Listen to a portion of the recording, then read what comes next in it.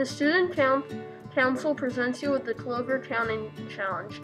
It is your job to guess how many clovers are in the jar. There will be a picture of the jar at the end of the video. The money raised will go towards the 8th grade dance. Make sure to guess between March 1st and 10th. The winners will be announced on March 11th.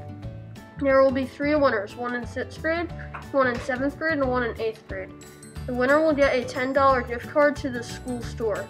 It costs $1 for one guess, and the jar will be held at the school store in the cafeteria. And here's a look at the jar.